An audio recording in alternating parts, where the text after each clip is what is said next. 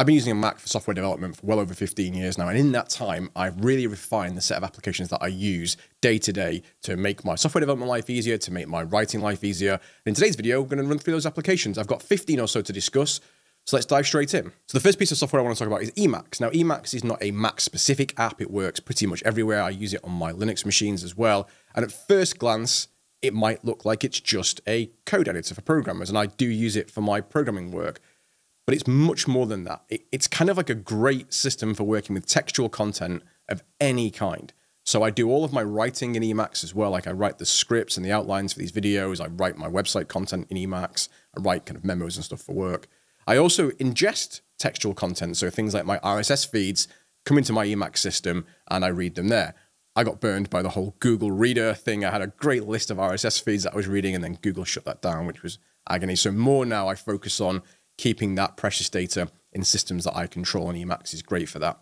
For me, the killer use case for Emacs is something called Org Mode, which is kind of like a productivity system on steroids. I use it for scheduling, to-do list, calendar, planning, all those kind of things, but also I use it as my personal knowledge management system. Now, you might use an app like Notion or Roam for this, and those are fine apps and they have great user interfaces, but the issue is, to a more or less degree, your data is coupled to those systems and your workflow is coupled to those systems. With Org Mode, I own the data. It's just plain text files that sit on my computer, and I own the ability to interact with them because I have this open source free tool that I can use.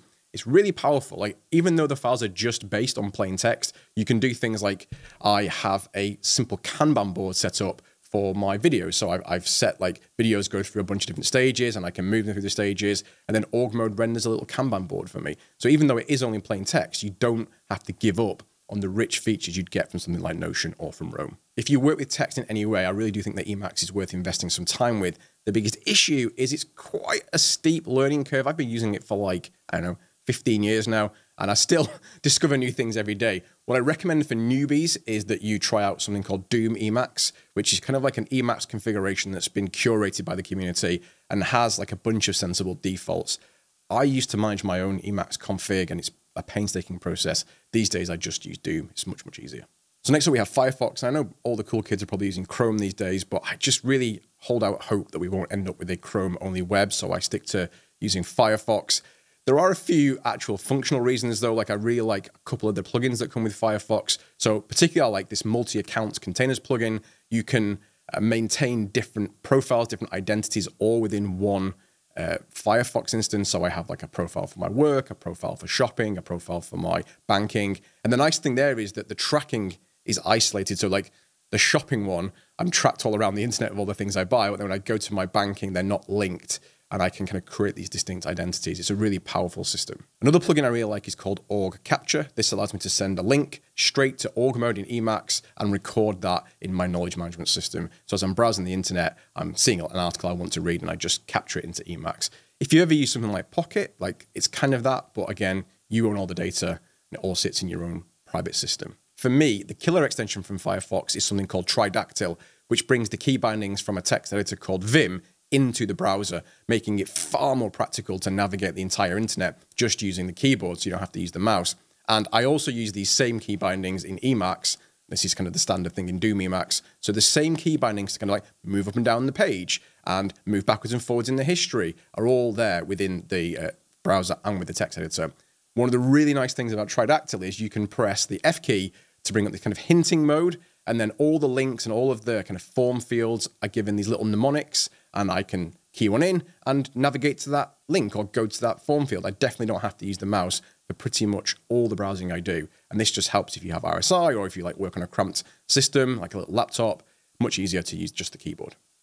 So next up, we have Kitty, which is a terminal emulator for Mac. I spend a ton of my time working in the terminal, both as a software engineer, but also just for kind of hobbies and things like that. And it's important for me to have a good, fast terminal. And Kitty is notably faster than the built-in macOS terminal. The other nice thing about Kitty is it works on Mac and Linux, so I can use the exact same terminal emulator on my Mac and on my Linux machines. Another really important thing I like about Kitty is that out of the box, the default configuration is far more sensible and works with far more things than, say, the macOS one. For example, I recently did a video on Midnight Commander, which is a great terminal application for file management. And the key bindings on that just don't work out of the box on macOS terminal. You kind of have to do all this esoteric configuration. and pretty much straight away, everything works on Kitty. You need one line of config and everything works. And the final reason why I really like Kitty is it just looks really slick. If you configure your favorite theme, I like the Dracula theme. Once you configure that, the window all blends in, the title bar is all the same color, it just looks really sharp. And if you spend a lot of time looking at the same application, I think it's really important that it looks nice. So sticking with the open source theme, one of my favorite pieces of software of all time is Syncthing. This is a peer-to-peer file syncing tool, and I've completely replaced iCloud, Dropbox, all those kind of things for file syncing with Syncthing. It runs pretty much everywhere. In fact, the only place that I need it to run that it doesn't run natively is iOS, but it does run on Android.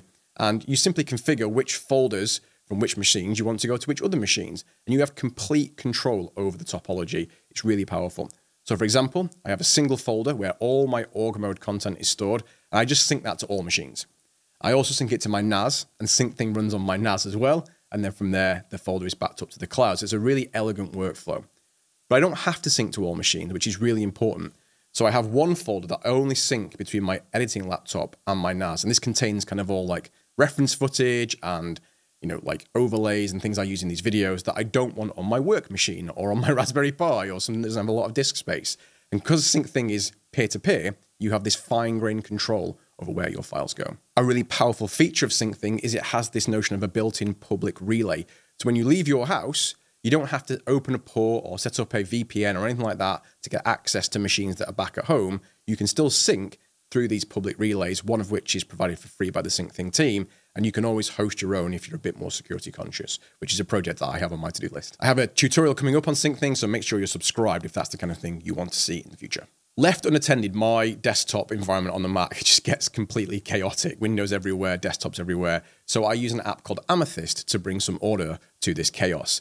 With Amethyst, it lays out your windows algorithmically into tiles. It's a tiling window manager, and you can construct different layouts of to your preference and then just cycle through them when you're working. So maybe you want a text editor and a browser side by side, a configuration I often use when I'm working on my laptop. On a bigger monitor, I like to have a similar layout, the text editor in the middle and two windows off to the side, another thing that you can do by default in Amethyst. What's really nice about Amethyst, though, is that you can do most of your common window navigation and manipulation all from the keyboard. So staying with this theme for me, which is really important, of being able to try to navigate and operate as much as possible without the mouse. So I can change which window is where on the screen. I can move windows to new spaces. I can change the focus between windows all from the keyboard. I do have a full tutorial video on Amethyst that you can see, which is linked above if you want to learn a bit more. So next up, we have Hammerspoon, an amazing automation tool for macOS that, for me, radically simplifies how I interact with the computer on a daily basis. The simplest thing you can do with Hammerspoon is a kind of a keyboard shortcut. So I've got a shortcut that does Command-Shift-Enter, opens up a Kitty window. Really, really simple. You can create more complex, kind of modal keyboard shortcuts. What I mean by that is if I press Command-Shift and E, I enter into my Emacs modal. Following that with another E, opens up Emacs directly. Following it with an N, opens up an org mode note capture. With a T, opens up a to-do capture. So on, you get the idea. You can create as many of these shortcuts as you want, and I've got a bunch of them created for the most common tasks that I do every day. Hammerspoon isn't just limited to creating keyboard shortcuts, though. It's powered by a programming language called Lua, so you can create whole scripts, whole programs, really, to run as part of your automations. One of the things you can do is create menu bar items, some of which actually come out of the box. So I have this really cool mic mute widget here, which will globally mute the mic. I can also bind this to a keyboard shortcut, so either pressing my shortcut or triggering it from the menu will just globally mute my mic. Another such widget I have is just a bulk eject. I can eject all of the SD cards or USB drives I've got here. And because Hammerspoon can also listen to system events, I can configure this eject widget to also eject when I close the lid. Really, really powerful. So next up is an application called Homebrew, which is a package manager for Mac, which means you use Homebrew to install other pieces of software, other packages. I do have a full video going through Homebrew, which you can see over here, but very briefly, the thing that's great about Homebrew is when you're installing things like Syncthing or Firefox or Kitty or Hammerspoon, you don't need to go to the individual website and figure out what the particular installation instructions are. You can just ask Homebrew to install it for you. So brew install Hammerspoon, installs Hammerspoon. Brew install Kitty, installs Kitty. It's a really powerful system, especially if you use a lot of free and open source tools. So moving on from the free and open source tools to commercial tools, I want to start with Meter, one of my favorite apps. I use it multiple times a day, and all it does is sit in your menu bar and tell you when your next meeting is. Then if you click on the icon, it launches that meeting, opening the correct video conferencing software. So if it's a Hangout, it opens Hangouts. If it's a Zoom, it opens Zoom. A really nice feature of Meter is that you can bind a keyboard shortcut to this launch next meeting action. So I've bound the print screen button to launch next meeting. And whenever I've got a meeting, I just press print screen and I'm immediately into Hangouts or Zoom or whatever meeting software it is that's required for that meeting.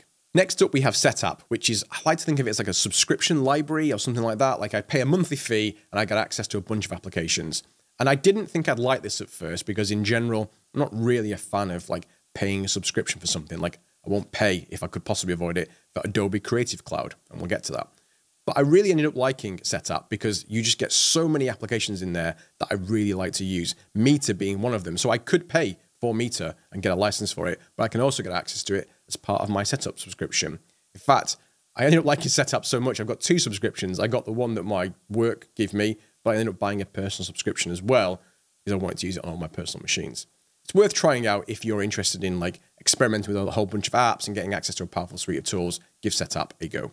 So next up, we have a piece of software that I use nearly as much as Emacs, which is DaVinci Resolve, a video editing software that I use to edit all of the videos for this channel. There is a free version of DaVinci, which I used for many, many months when I first started the channel, and it's absolutely fine. I recently picked up a studio license. I bought the Blackmagic Speed Editor keyboard for Resolve, and it came with a free license for Studio. And the extras are great, but you don't need them if you want to build videos. A lot of people always ask, like, what tools do you use to do the channel and so forth? And people want to talk about Premiere or Final Cut. Those are fine tools. I really do recommend DaVinci Resolve. And I also don't think that the reputation it has for being hard to learn is at all true. I found it much easier to learn than Premiere, much easier to learn than Final Cut Pro.